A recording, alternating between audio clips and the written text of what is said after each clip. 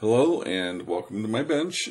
My name is Jerry, but you should know that because hopefully you've been watching my videos. This is going to be part of the Jerry's Basic Jewelry Bench Work series. This video will be posted on the class handouts page, and it will be also on a page about Aiglets on my website. So go to livingstonjewelers.com/Aiglets. That should tell you right now what this short little video was going to be about. I've been working on researching historical manufacturing techniques for how they used to make aiglets, and this video is part of that. It's hard to explain how to do all the work, so I thought I would show you on forming a 14th to 16th century type 1 aiglet. If you don't know what I'm talking about, go to my website, though there will be more information there. This is for reenactors, theater people, movie people, whoever needs to make aiglets. Okay, now an aiglet is the little brass end that you put on a cord. This is the size most people use to help show what I'm doing. I'm making one that's a little bigger, so a little bigger diameter, so you can see what I'm doing. So let's get started. Now you can do this at home. I would recommend getting a like a 4x4. This one's been shaped a few times for various things, but to make a little block to work from at home, a little piece of oak 4x4 with a little groove cut in here for your mandrel to fit in.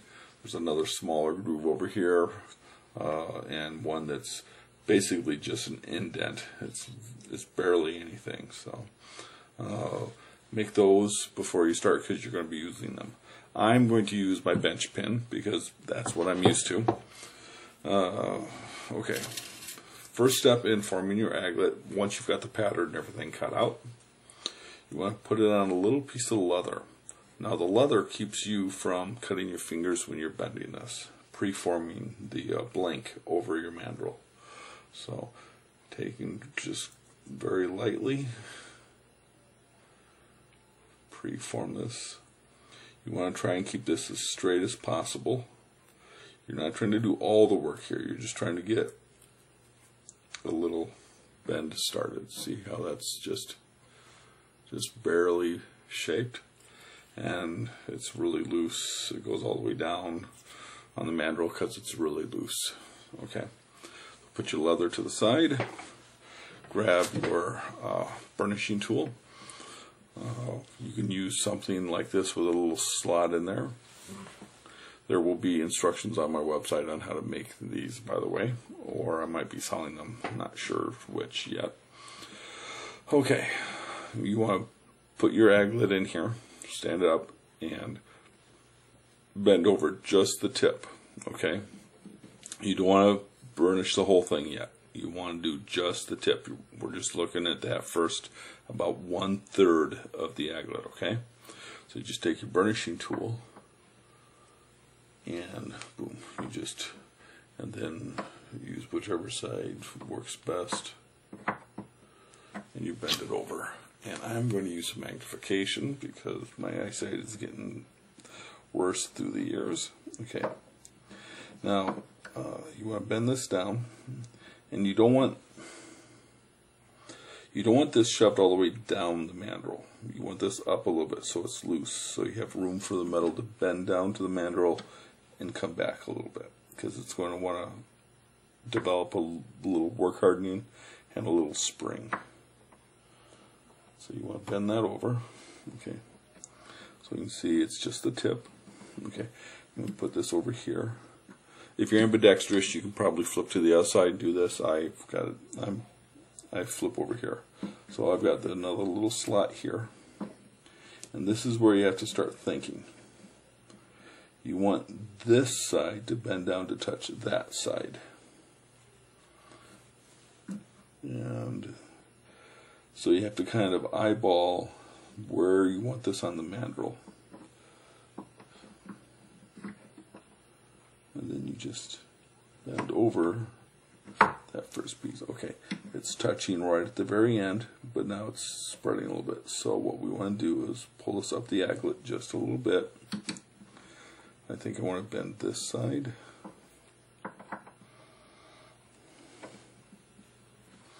And then we bend this side a little more.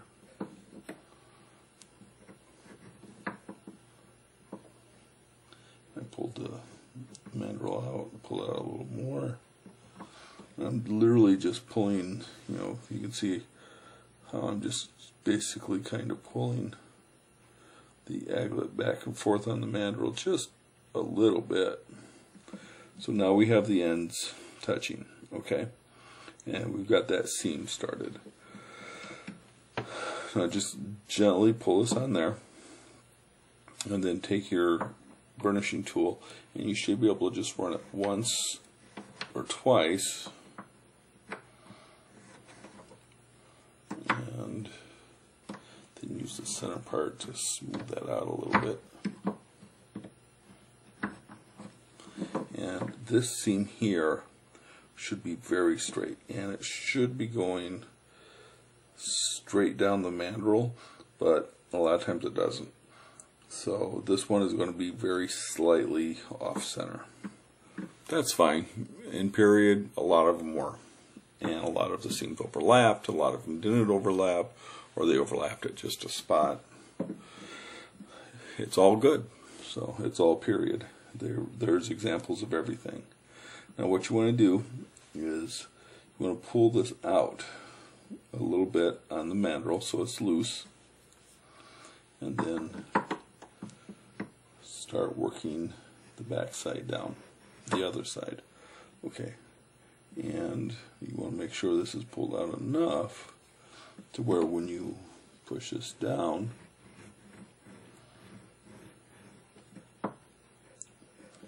that the top of the mandrel seam is going to start coming together. It's getting there, it's not quite. So now we move this down a little bit.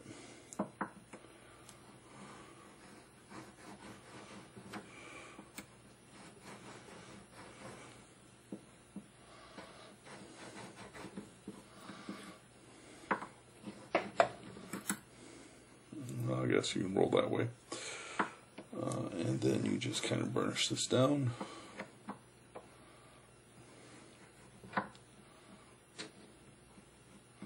And then you use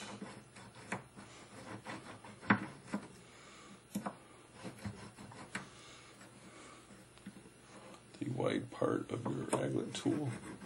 And you just kind of roll this and burnish it as it's rolling, and you want this to be a little loose on the mandrel. And what you end up with is an aglet where the seam is meeting. This one, it turns a little bit from here and goes a little bit this way, very, very little. The seam's almost meeting here. You can just kind of squeeze that together with your finger to get it to finish, and that's as good as a lot of them were in period. So you have 2 holes here for attaching it, and you're all set. You have a little sharp point there, so what you might want to do, you might want to sit and file that off. In period, they would have had, you know, like a fairly coarse file or a whetstone, and let's just use a file. It makes life easier. And this one, quickly bring that point down, because there you go. And now there's no little point sticking up. When your seam is absolutely straight, you're not going to have to worry about those points being uneven. But when the metal twists like that, and it will a lot of times, you're going to end up with a point that's sticking up just a little bit. Don't worry about it. You know, there's again lots of period examples, but it can catch on stuff, so you might want to take and just file it off real quick. And there you have it, an aiglet. All you have to do is polish it real quick and you're done. Now, if you're sitting here going, I couldn't see a bloody thing you did. I can't see anything. You know, that doesn't make sense. I didn't see anything. Well, I decided to make one that's a little bigger. So, that's the pattern. If you can't see what I'm doing when I'm forming this one, give it up. You shouldn't be doing this without supervision. Okay, so what I did is I used my biggest mandrel, and you can see, geez, can I get the whole thing in the picture? I used my biggest mandrel and just, you know, treated it like it was the little mandrel that I was forming on before. So you can see the difference. So again, well, I'm not going to use a piece of leather because I don't have one that big in the shop to form this around. But what you want to do is you want to just gently, you know, let's do this like this. You want to gently form your metal around the mandrel.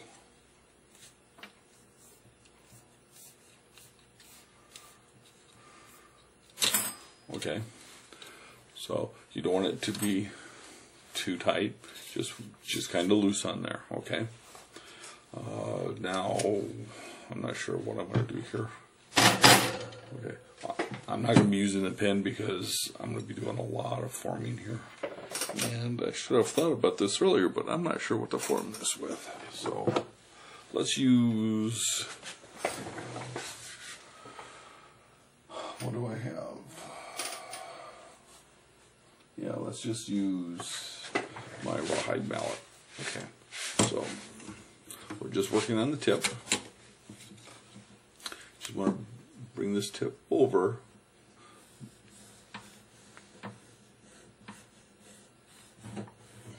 Okay, we're just bringing the tip over, okay? That's all you're doing, just bringing this little bit of the tip over. Okay, and you want to bring this out on the mandrel enough to where this edge here is going to meet this edge here, okay? This is the seam that you're making. These metal edges become the seam. So you want to make sure this is pulled out enough on the mandrel so that when this metal comes down, it can spring back a little bit, okay?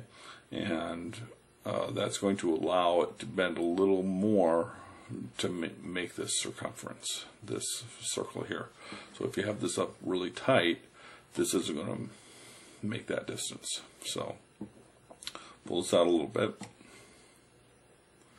and kind of eyeball it. And I've gotten used to these little ones. I think that is about right. So take and bend this down. Ooh, I wasn't even close on eyeballing that. Okay, so let's pull this back here. And like I said, we're just working for that first little piece of the mandrel. Just that first little piece of the mandrel, that first little bit of metal. And well, we're going to cheat a little bit. I guess you can do this with the real ones too. The little ones, they're a lot thinner than this. I think my metal is just, because it's so big, it's just work hardening a little quicker. Okay. Okay, so what you're looking for is something that's similar to this, where the metal is touching on these sides here, fairly close to each other, and where it starts to kind of spread up into here. This here will guide when you put this on the mandrel and burnish this. This will guide the rest of this to lay in the right position. So let's put the mandrel back in there. And just keep working.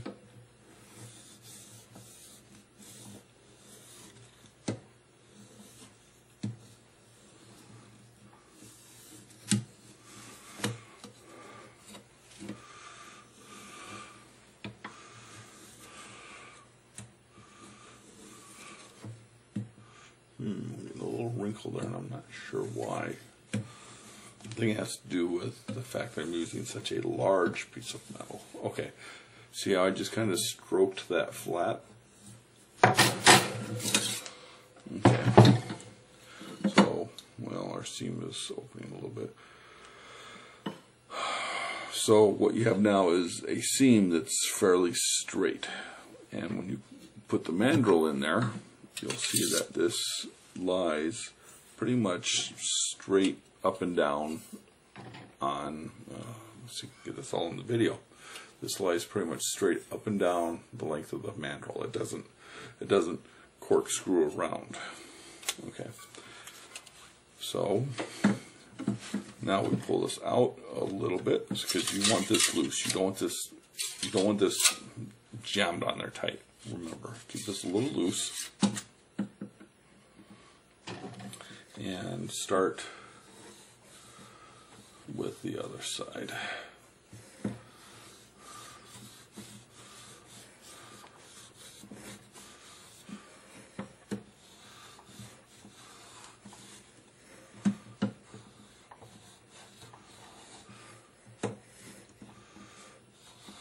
Okay.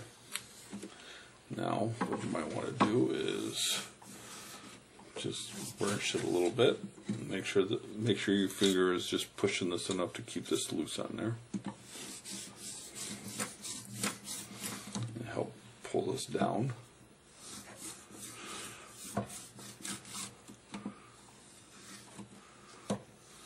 Okay.